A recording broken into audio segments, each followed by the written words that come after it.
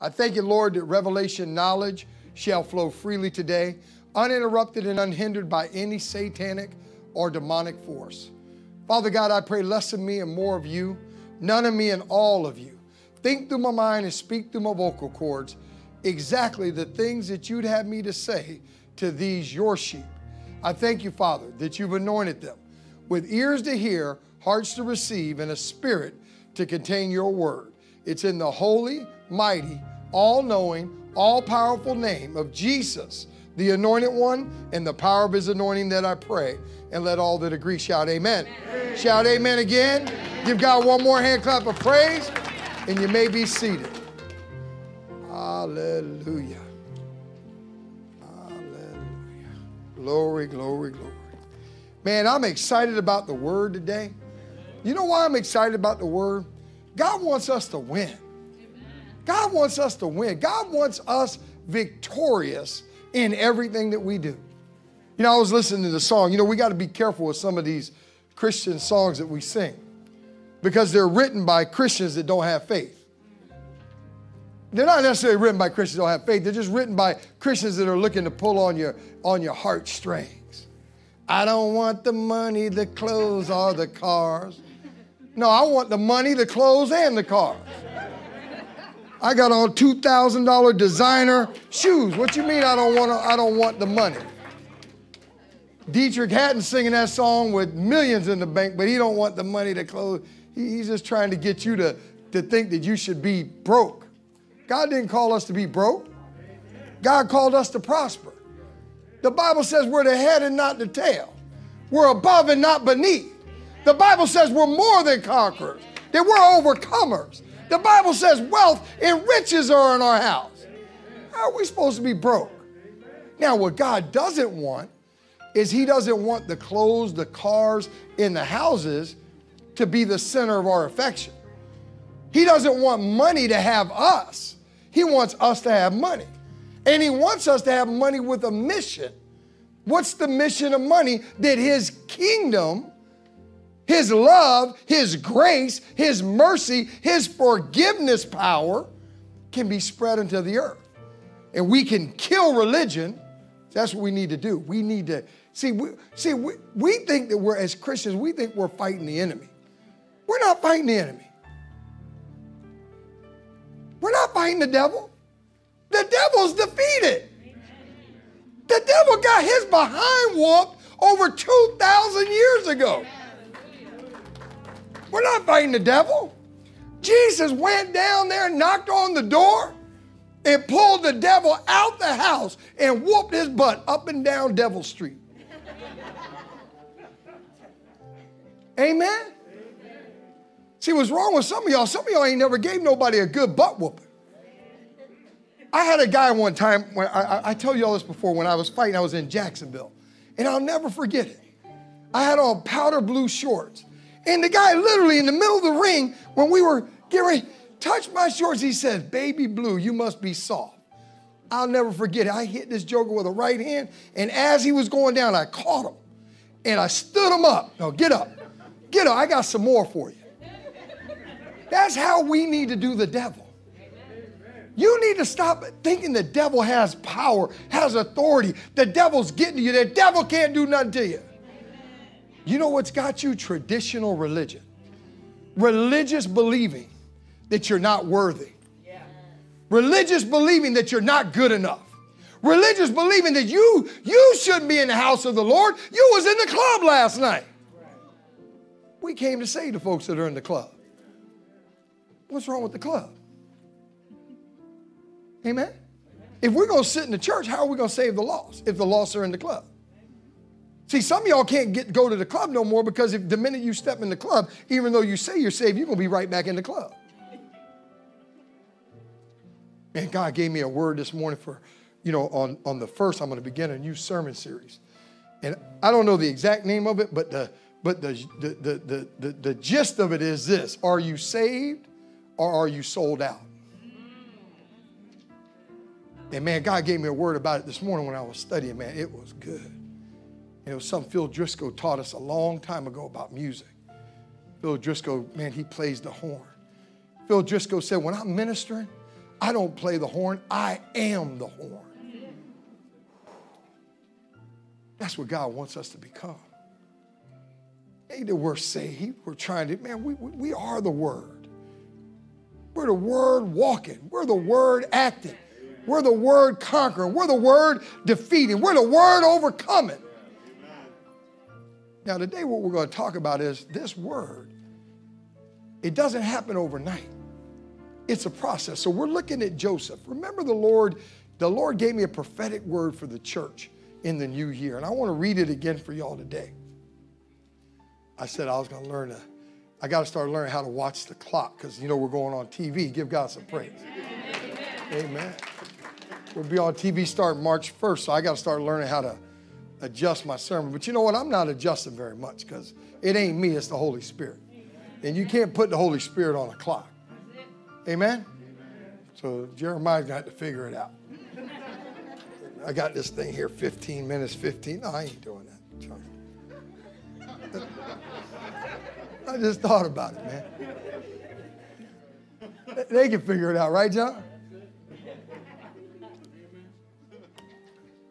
So God gave us a word for the new year: unity, community, and kingdom advancement. And you know, when God first gave us that word, you know, we all had a lot of ideas of what it meant. You know, unity, we thought God meant unity, us coming together, us being unified. Amen? And we found out that it meant unity around the Word of God. In other words, being all in agreement around the Word of God. God did something this morning with the leadership through my wife that we're moving to unity around prayer. Everything this year is going to be unity around us, but unity around the Word. Right? And we walked through the Bible and we looked at that. We looked in 1 Corinthians chapter 1, verse 10. Go there real quick. Because if I keep talking, I'll never get to my message. I'm excited, man. God is good. I don't know about some of y'all, but God is good. You know, I was outside. Can I get on y'all a little bit? I was in the office watching, you know. And I think Lakeisha did the intro. He said, give God some praise. You hear 3 people. That's a shame. Amen. Let's give God a hand clap of praise. Hallelujah. That's how it needs to sound, man. Let me tell y'all something. I tell y'all this all the time. And y'all need to get a revelation of this. You need to get a revelation of this. I can walk in any football stadium in America today, any one, and you tell me who the home team is. You can blindfold me, and within 5 minutes, I'll tell you who's winning the football game. Say it with me. Victory has a sound. Victory has a look. Victory has a walk. We got to get a revelation of that.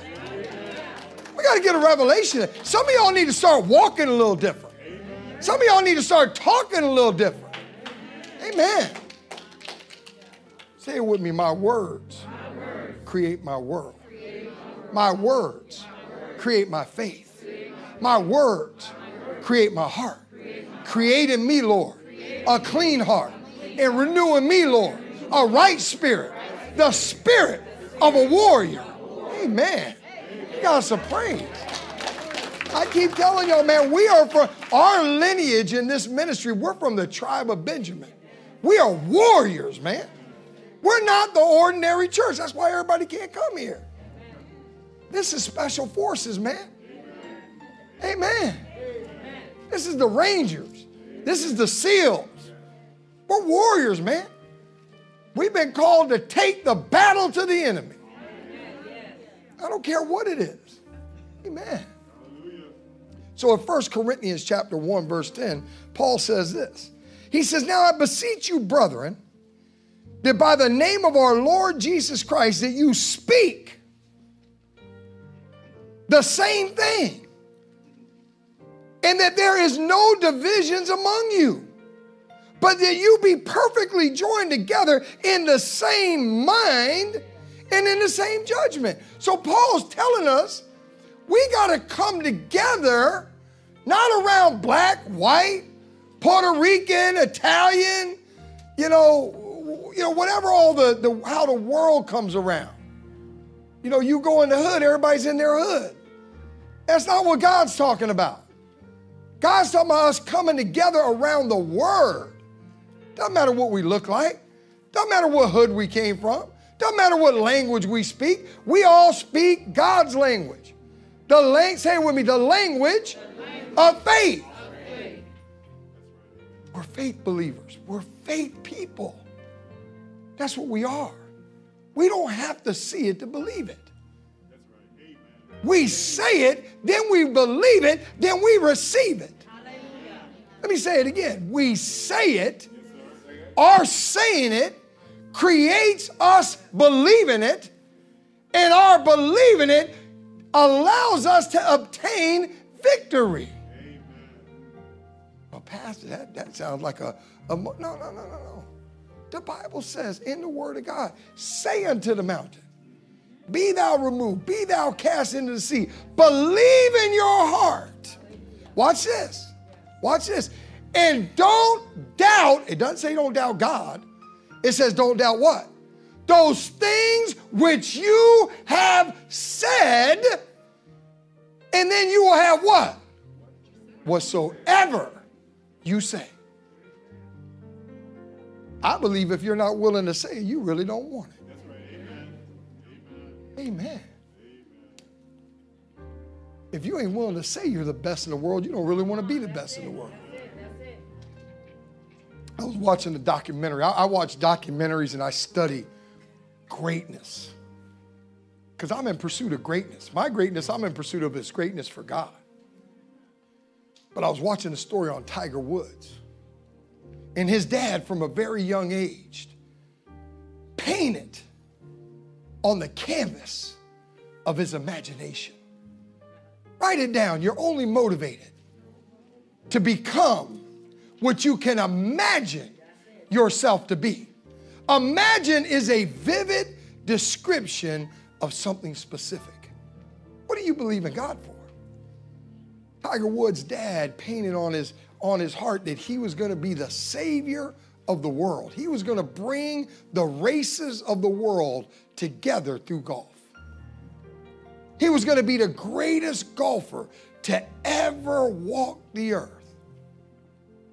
How many of y'all know that vision is coming to pass? And he said it. He spoke it. And he spoke it. And he spoke it. And Tiger believed him. Tiger believed him. Your words, what you think, what you believe, have power. You know, I tell you all the time, Joey's favorite movie is Rocky. You know, when you think about the movie, the first Rocky movie, all y'all watch Rocky? At the very end, when he's getting ready to fight Apollo, he started to think about the natural. Apollo's never been beat. Apollo's never been knocked down. He's walking around. He's thinking about all these things. Say he's looking at the facts. He moved away from his faith. See, that's what flesh versus faith does. Flesh looks at the facts. But then he got into bed with his woman. Say when a man finds a wife, he finds a good thing. And he started to talk to Adrian. He said, Adrian, who am I kidding? Nobody's ever even went the distance with Creed. That's what he said. But then he readjusted his vision. And he said, but if I can just go the distance with Apollo, I'll know for the first time in my life, I wasn't just another lucky bum from the docks. He readjusted. And when you watch the movie, he was always, when he got knocked down, grabbing for the rope just to get back to his feet. Now, he didn't get it the first time, but the second time they fought. Now he knew because of what happened in the first time. So what we're going to talk about today is Joseph went through a process of preparation. And what you got to learn in life is even when you lose as a Christian, maybe you lose the battle, but we always win the war because we never lose. We either win or we what? We learn. Are you a learner? There's nothing wrong with making mistakes as long as you learn from them. Because when you learn from a mistake, or from a loss, you go from the loss being your master to you mastering the loss. Think about that. When you lose in that loss, whatever you lost in life, some people didn't have a father growing up, and they've allowed that to master them, and they're on drugs, and they can't get their life together because they've allowed that loss. Some were molested. Some were taken advantage of. Some were talked down to. All the things you hear people talk about. Don't get mad at pastor, all the excuses that people use. Well, they're not really excuses because those things are dominating those people's lives. So what you got to do is learn how to confront that thing. Like Joseph, we're going to talk about it. And then allow the mistakes or allow the things, whatever it was, learn to master it. Now you become the master over it. Do what you fear most and you control fear. I'm not judged by the number of times I fail, but by the number of times I succeed. And the number of times I succeed is in direct proportion to the number of times I can fail and keep trying. Say, I will not quit. Therefore, I cannot, I will not ever be defeated. Amen. Listen, all warfare starts right here in your mind. And you got to push your mind down to your spirit. And then you got to allow your spirit man to come out. So we see God wants us unified around the word. That's what he wants to do. Now today we're going to look at community. Before we do, I want to read this to you. This is the prophetic word that God gave me in the beginning of the year for the church. I read it to the church, but I want to point out one thing in this today. I may not read it all, but I'm going to read some of it. He said to me, my people, is what God said. My people, return your eyes and return your ears and turn your hearts back to me, back to my word and back to my spirit. He said in 2021, I will exalt, I will lift, I will elevate and illuminate my light on those who turn their conversations and their focus from the world to my kingdom. He said, rise, shine to a new light. My glory and my spirit are on you and with you. My glory and my spirit are on you and they are with you. He said, here's what God said, stray away from foolish and worthless conversations and people. Watch. Yes, I love them too, but I need you focused and not distracted in this season. Watch what he says. For it is a season of clarity and power of my spirit working through you. Just lead those people to the brook I led you to, and let the prophet through my spirit heal them. Their eyes also will become open. I am restoring honor and power to my prophets and to the house of the Lord and the assembly of God's people. He said, my light, my power will open the blinded eyes of this world. He said, there is, never has been, and never will be a name greater than the name of my son, Jesus. He is your Savior. He is your deliverer. He is your power. He is your healer. He is your prosperity. He is your confidence, and He is your identity. God said, own it. He said, receive it and walk in it. He says, my kids, my children don't need anything the world has. You never have and you never will. You are being prepared to lead a people, not follow them.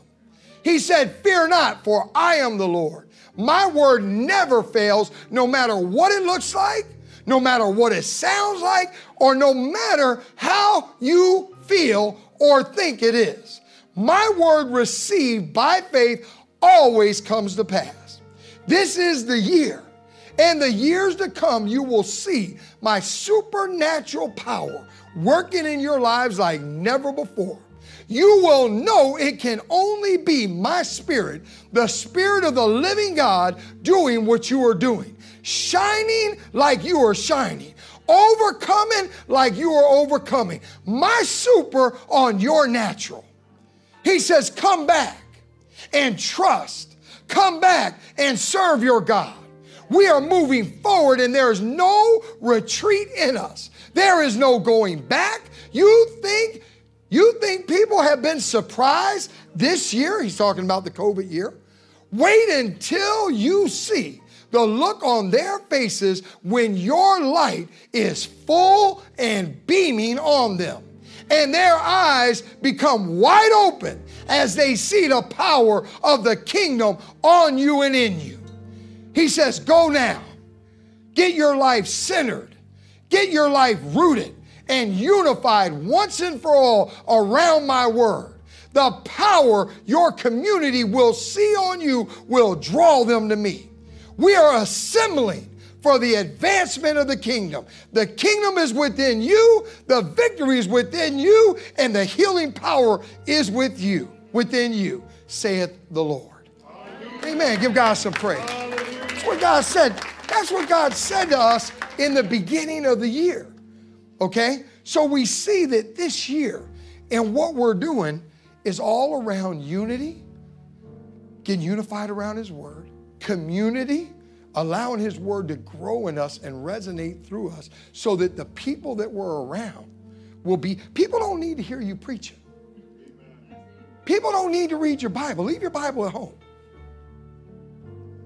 Your life is the only Bible that people need to read. They need to see you honoring God. They need to see you putting God first. They need to see you operating by faith. Amen? So what we're going to learn today as we step into community relative to Joseph, I want to show y'all some things.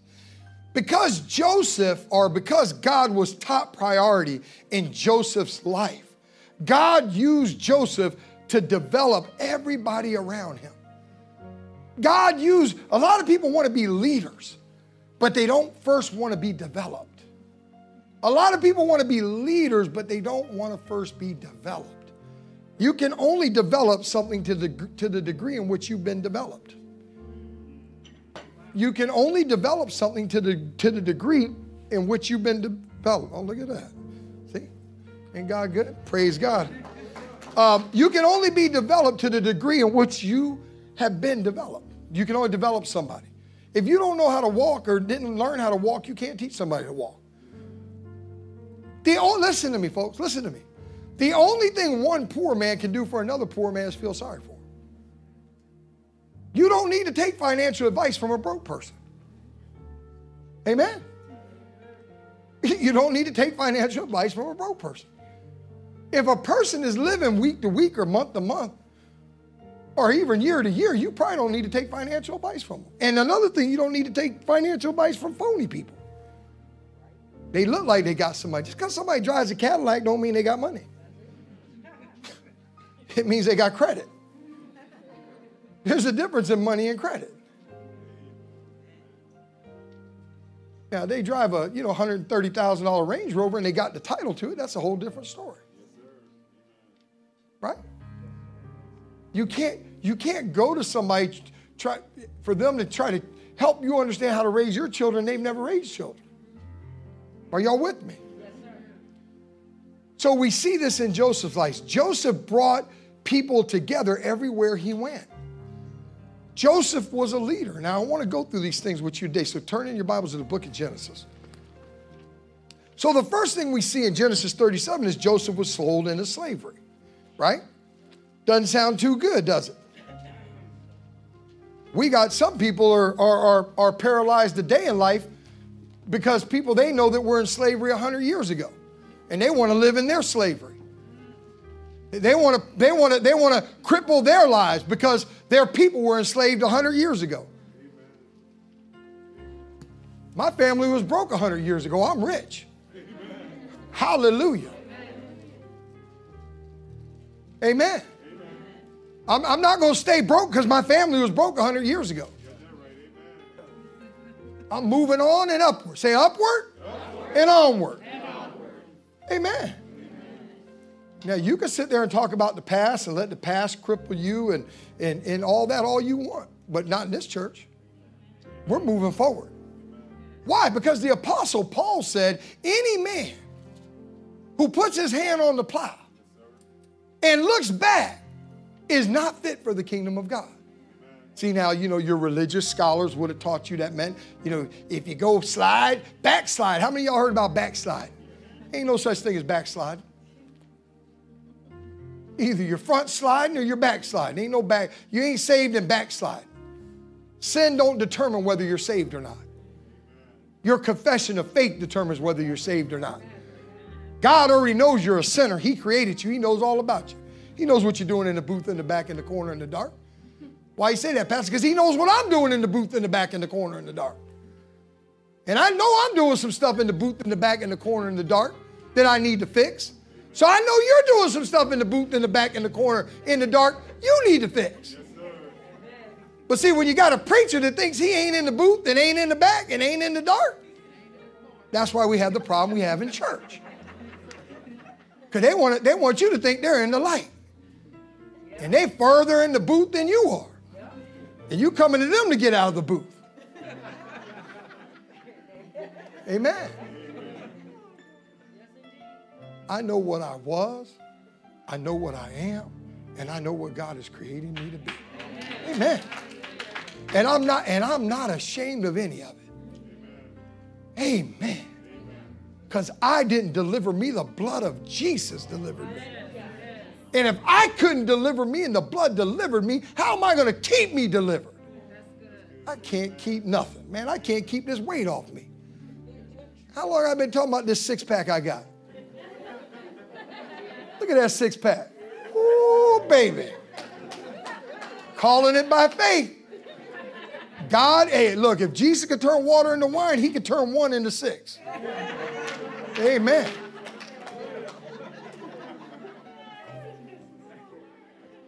But how many of y'all know, just like I know God can turn this 1-pack into a 6-pack, I have to be sensitive every morning when the Holy Spirit says, get up and walk. Amen. And I choose to lay down. Right. See, that's what the church don't want to tell you about. Amen. God still loves me. I'm still saved. But I might just end up in heaven with a 1-pack. Amen. Y'all remember to tell Pastor Franny, what's the guy called that when you die, he fixes you up? What's that guy called? You know, when you're mortician. Yeah. Liz, you tell Pastor Franny something happens to me before we talk to her. I want the mortician to put a 6-pack on me. I want them to put me in there with some shorts on and a 6-pack.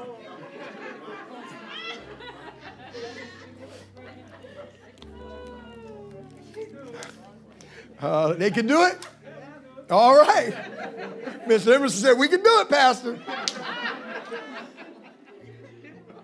So in Genesis chapter 37, let's look at these today real quick. Man, I only got 20 minutes left. I thought I was in the first 15 minutes, Jeremiah. No, I done blew past that one? All right. Genesis, see why I told you I can't worry about that clock? Amen. Genesis chapter 37 and verse 27. So we see that Joseph was sold into slavery, right? But what did he do? He didn't sulk about it. He didn't complain about it. He developed competence and organizational skills in the palace. Genesis 37, verse 27. Look what it says. He says, come and let us sell him into, how you say that? Yeah, I call it Ishmaelites. And look at this, and let not our hand be upon him, for he is our brother and our flesh. And his brethren were content. So we see here in Genesis 37:27, not only was this man sold into slavery, but his own brothers sold him into slavery. Think about that for a minute.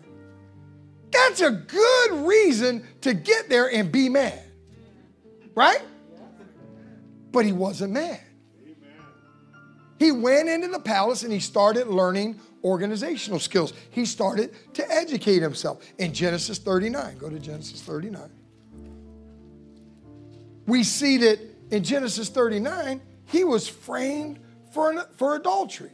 Now, the reason why I'm going over these today is because 90% of the people I talk to have an excuse. Right? Y'all ever talk to any of them? They always got an excuse. There's always a why. Why they're late, why they missed the payment, why they didn't come to work, why they didn't do the project, right? There's always, right? Always a why. Watch what happens here in Genesis. So you need to read all Genesis 39, but in Genesis 39 and 20, Genesis 39 and 20, it says, and Joseph's master. Now you got to understand, Joseph was a handsome, the Bible says he was a handsome young man. He looked like Pastor Nick. Oh, he was. He was.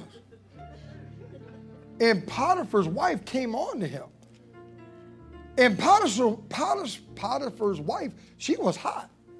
She looked good too. But Joseph honored God more than he did hotness. Amen. See, some of y'all can't handle it. The minute a pretty woman just bats her eyes at you, you melt. You got no discipline. Joseph had discipline. Amen? Amen. Joseph had discipline. You got to learn to have discipline. You have to honor God. You can't lead people on. You can't play around. You can't dance on the fence. Who owns the fence? The devil owns the fence. I had a girl message me yesterday on Facebook. Hey, how are you? Who are you and how do I know you? Well, you don't really know me. Well, let me explain something to you. First of all, I'm married, happily married, 36 years. Happily. So you say happily. I'm a pastor. I'm a man of God. And I honor God. Now, if there's something I can do to help you or you need help, let me know and I will connect you with my wife. Amen. And then she proceeds to continue. So now I got to go there. I don't know where Pastor had to go. As long as you act like a hoe, right? That's what Pastor told her. You're going to be treated like a, right? That's just what I'm not going to say promiscuous. I'm not going to use those words. I had to tell her. Right? See, some of y'all want to tap dance all around it, and then y'all get drug into these traps, and you can't even keep your phone because your wife can't trust you. Because I was just trying to help her. You don't even know her. And if a woman contacts you and she needs help, you need to turn, what does Pastor tell you to do? Give her to run and give her to your wife. Who said run? Yeah. That's only if you're married, Isaiah. You ain't got to run now. You can rap a little bit. Amen. Hallelujah. He's got the marriage manual down, Harry. Run. So Joseph was a handsome man. Potiphar's wife was an attractive woman. But Joseph honored God. Joseph loved God. Everybody around Joseph knew that Joseph loved and honored God. Does everybody around you outside the church know that you love and honor God? See, some of you can't invite people to church because you don't want them to come to church because they know you outside the church. You're worried about, man, they come to church, man, they may peep my whole card. They may tell the church what I'm really like. We should want to live a life. I'm not talking about being sin conscious. Well, I did this sin, now God. I'm not talking about that. I'm talking about not being sin conscious. I'm talking about being righteousness conscious. Live your life right because it's the right thing to do. I've had to tailor back on Sunday afternoons my Buccaneer commentary. Because Pastor Nick gets kind of hot. And people be looking at me like, man, he is serious about this. I want to go down to one Buccaneer place and just pull Byron Leftwich up and give him a beat down. Amen? But you know, the Holy Spirit jacked me up. Said, man, you can't be going after him like that on social media. You have a higher call. So now I just called David up and complained to David. David's like my confessional. Amen. I called David. David, I can't handle this, man.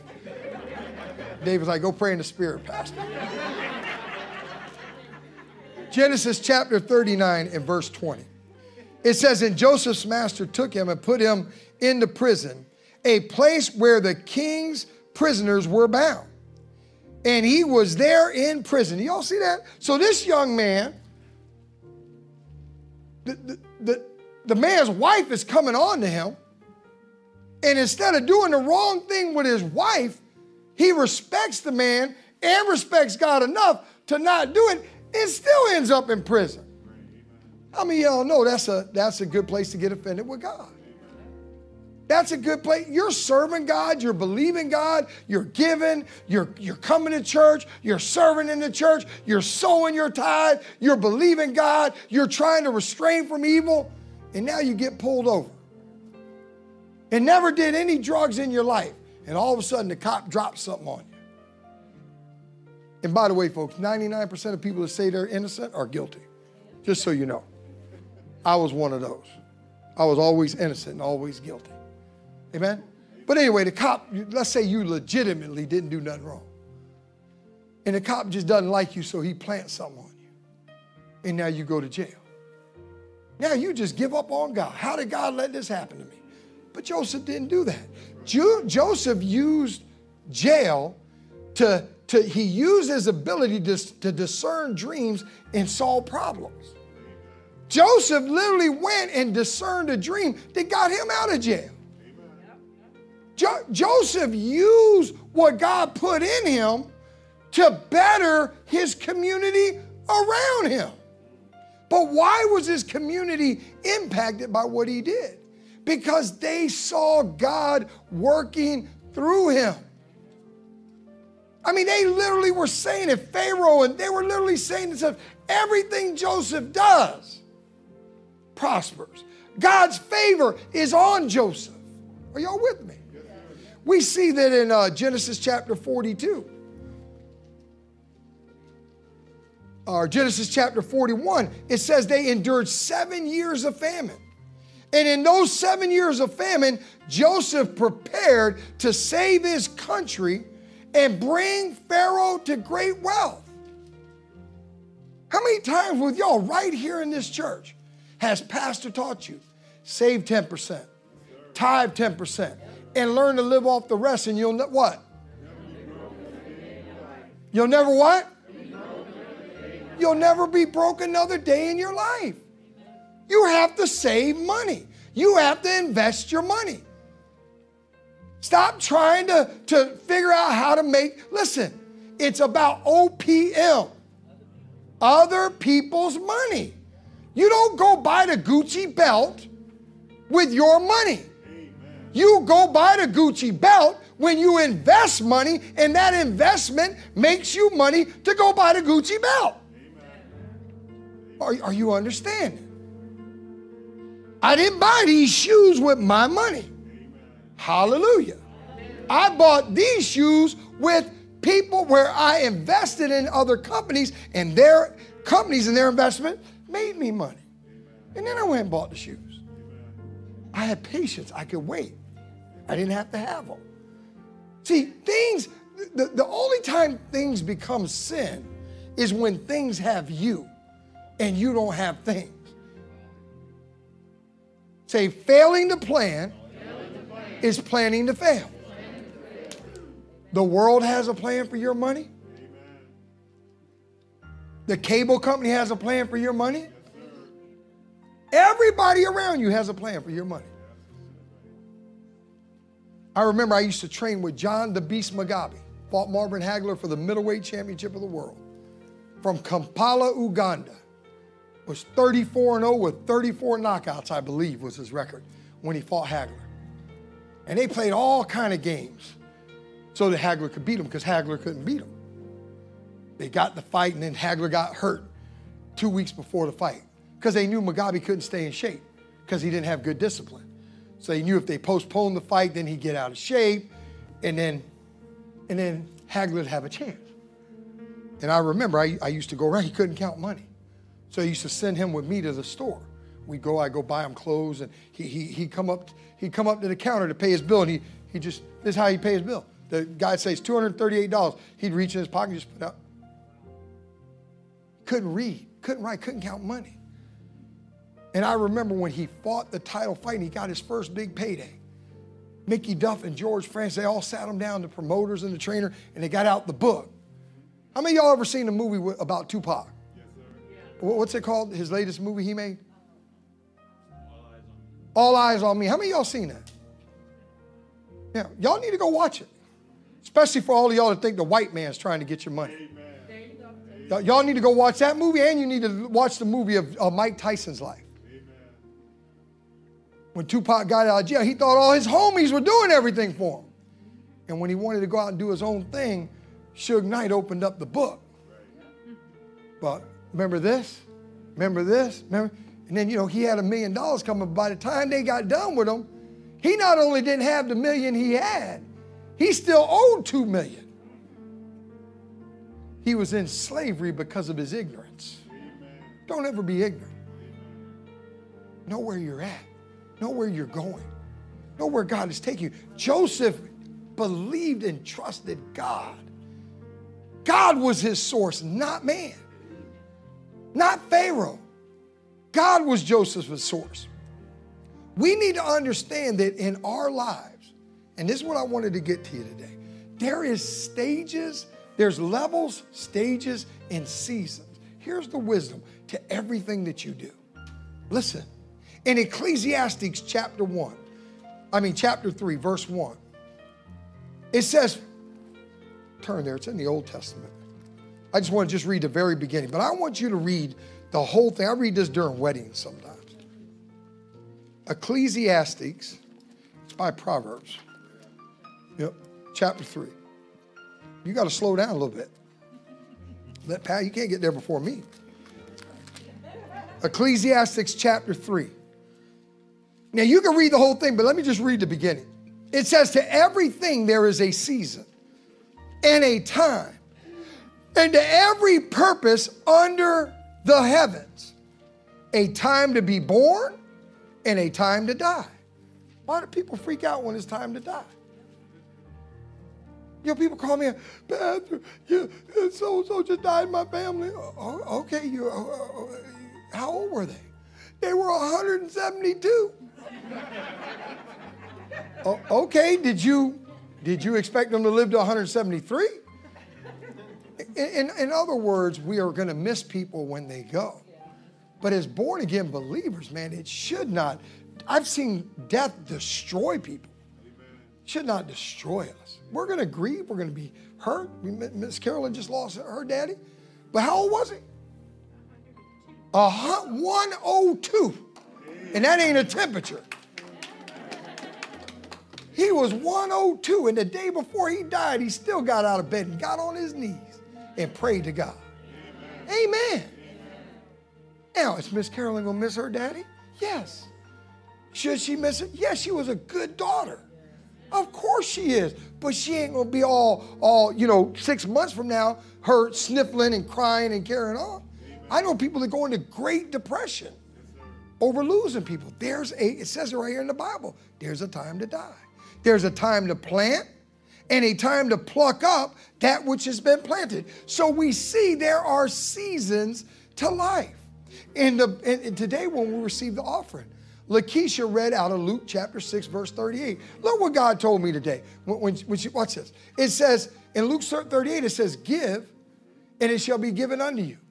Good measure, pressed down, shaken together, and running over, will men give into your bosom. This is literally God teaching us how we prosper. Give. What does the government say? If you're in need, what does the government say? Put your hand out. ask somebody to help you. No, God says give. You want to know why you can never have none? Because you don't have a giving heart. God doesn't need to give. God doesn't need to get anything to somebody that's going to keep it all for themselves. God made me rich because he could trust me with his money.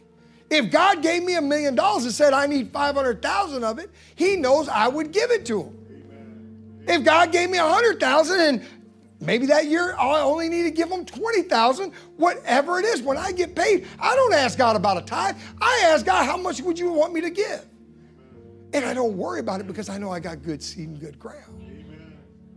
Because God is my source. I don't live off my business. I definitely don't live off the church because all of y'all together couldn't pay me. We could take the whole income of the church and it can't pay me. I'm just telling you. That's just, you can laugh, do whatever you want. That's how it is. That's why I don't need to take nothing. Amen. So the point is that why would God do that? Because God can trust me. God knows if he tells me to give something, I'm going to give it. And why am I going to give it? Because I know if I'm obedient to God and I give, more's coming. Amen. Why? Because he is my source. My living comes from my sowing, not from my working. Amen. My harvest is in direct proportion to the seed I sow, not how many hours I put in at work. Amen. Watch what God said to me when I read that scripture. He said, stop asking and telling me what you want and start asking what you can give. What you can give. Same thing is stop telling God what he can do for you and start asking God what you can do for his kingdom. Amen. Why? The first principle of God is what? Give. Give. God wanted a family. What did he do? He gave his son. Why is it these are hard things for the world to get, for the world to understand? Why? Because we're selfish people. That make you a bad person. I was saying something to my wife yesterday. You know, if the only time, I'm gonna mess some marriages up right here. I'm just gonna say this. If the only time your spouse is happy with you when you're doing everything they want you to do, they probably don't love you. Oh, the only time he's got a big smile on his face is when his wife is swinging from the chandeliers, or she's cleaning the house, or she's doing this, or the only time the wife has a smile on her face is when they're walking in the Millennium Mall and he's buying her the jeans she wants and he's buying her the watch. No, that's not love. That's not love. You know why Pastor Frank can get anything she wants? Because for 15 years, she loved me regardless of me. Amen. Pastor Frank, she makes me so mad about money. Stop. What do you mean? Matter of fact, when I get home today, I'm not going to tell you. Something I'm going to do when I get home today. I've just made a decision. It's just how it has to be, because she just keeps asking me. I mean, I keep money in my pocket. So she don't keep money in her pocket. But Brenda, that's her fault. We got a bank account. We got a safe with thousands, hundreds. We got a lot of cash. She could just go in the safe and get one of them stacks. Yeah. Amen. And it's just weird to me, Anne-Marie. She's always asking me for my money. Now, I mean, not that it's my money. My money is her money, but just go get your own money. I mean, go get what you want. We had a little conversation about that last night. So today when I get home, I'm going to go in the safe myself. I guess I'm just going to put it on her dresser here. And there's 8 more of them in there. When you want one, go get another one. Leave me alone, man. My little $22.50. How many of y'all ever went through the drive-thru? Honey, would you like any French fries? No. Honey, I'm at the window. I'm at the window. Do you want any French fries? I don't want none, honey. Okay. The minute the fries go to, and I put it in the middle of the console, she says the bag's kind of warm. She gets one fry. Oh, these fries are hot. They're fresh. I get so mad. Those are my French fries. I can buy you 50 orders of French fries. All right. The first season, listen, write this down, and we're going to finish. Y'all all right? It's okay for us to have a little fun in church, right? All right, everybody wants to keep church all serious, man. Listen, I'm serious about the things of God, but I want us to enjoy the journey. We're here to enjoy life. God wants us, the Bible says God wants us to have and enjoy life, have and enjoy it to the full till it overflows. That's what he says, amen? Write this down, the first season. So we're talking about these seasons, right? These seasons. The first season is we don't know what we don't know. There's a time in your life you just don't know. You just don't know. We don't know what we don't know. And say that's okay. Say it's okay not to know. It's not okay to stay not knowing. Ignorance is okay for a season, but then you got to develop. When I worked with John many years ago, I couldn't write real well, so John helped me out with my writing. And how many of y'all know I didn't just piggyback off of John and just be lazy and plagiarize his work. I took his work with his permission, so it wasn't plagiarizing. And from that, I utilized it to help me become more successful. But then I took those things and I read them and I understood them. I went to John and we'd be at lunch and hey, John, why do you start your sentence out this way? And he worked with me and he explained it to me, right? And I learned. And I'm not ashamed to stand up here and tell y'all. I didn't write real well. I didn't write I was a bookie. I didn't know how to write. My pastor told me I had to go get a job. So I went to get a job. So I had to learn things. But what made me different was what you think don't matter to me. Right, John? I never cared what anybody thought because I was always beating them. What do I care what somebody looks like when I'm beating them? I'm number one. Yeah, I can't do that, but you can't do what I do. Hallelujah. I used to tell people it this way, I'm fat, but you're ugly and I can lose weight.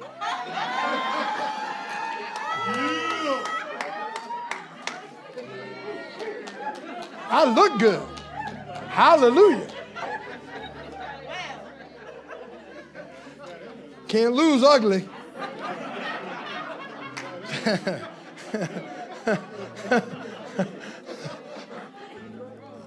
I was going to use the word Jerry used to use for a dog, but then I remembered I can't say that word. And I never thought it was a bad word. I thought it was kind of cool. But I'm going to leave that. Jerry came up to me and went, hey, Pastor, you really can't be saying that word from the pulpit. I didn't know it was a bad word, but Jerry had me cussing up here. Well, I can't put it all on Jerry. Jerry and Domingo. The second season, the second season, well, Domingo let me do it. Jerry hit me to it. At least Jerry didn't want her pastor up here looking bad. The second season is we know what we don't know. So then we come to a season of life, like I was in that season, where I knew I didn't know how to write. I knew that now, right? But there was a time when I was writing there, T-H-E-I-R, and there, T-H-E-E-R-E, and isn't there another there? Yes, they are. Then they are. Yeah. See, I didn't know anything about all those things. I just put there. And then I had people, hey, that's not the proper, right? So now you know, so now you got to do better. The third season is we know and we grow and it starts to show. The third season is we know and we grow and it starts to show. Amen? Amen. And then the last season of life is we simply go because of what we know. We simply go because of what we know. And I like to attribute all this that I'm talking about to sports training. That's why you train yourself and you develop what's called muscle memory. We have to develop faith memory. We have to develop faith muscle. And the way we develop faith muscle and faith memory is we begin to get and encamp ourselves around the Word of God. Amen? Y'all all right? Here's what I want to leave y'all with today. And we'll close right here. The fourth one is we simply go because of what we know. That's where you're at. See, you're in that season where you've been through it. So you know what you know. Now you know how to go, and you just go. You go do what God's called you to do. This is what I want to leave you with today. God's only desire, God has one desire for you, and that is to be the only source in your life of hope, the only source in your life of confidence, and the only source in your life of expectation. When our hope and when our confidence and when our expectation is in God, our faith will take us to places we could never think, ask, or imagine. Let me say it one more time. God's only desire is that your hope, that your confidence, and that your expectation is in Him. When your hope, when your confidence, and when your expectation is in God, your faith will take you to places you could never think, ask, or imagine. When you transcend and transform from becoming a Christian or a believer to becoming the Word of God, I am the walking Word of God. When I walk in places, things change. When I'm around people, they increase. Anybody that spends 30 minutes sitting down talking to me is going to be better when they get done than when they start. Why? Because the wisdom of God is in my life. Amen. The wisdom of God. God, when the Word of God begins to permeate in you, His wisdom will begin to flow out of you, and answers will come like never before. God will bring people into your path, and He will put you right there just to help them up. Just to help. And listen to me. If you want to be like the world, when you help somebody up, you know what the world does when they help somebody up? They expect something from them. You don't expect nothing from nobody. You expect what you expect from God. Say, my reward is in God, not in people. You understand me? When you help somebody up, you help them up because somebody helped you up.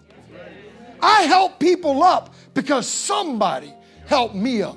I help people up because somebody prayed for me. I help people up because somebody gave, so when it was time for me to come to church, there was a chair there waiting. I help people up because when I needed a man of God to help me up, somebody was there before me, encouraging him and building him, and God developing him to be everything I needed him to be for me.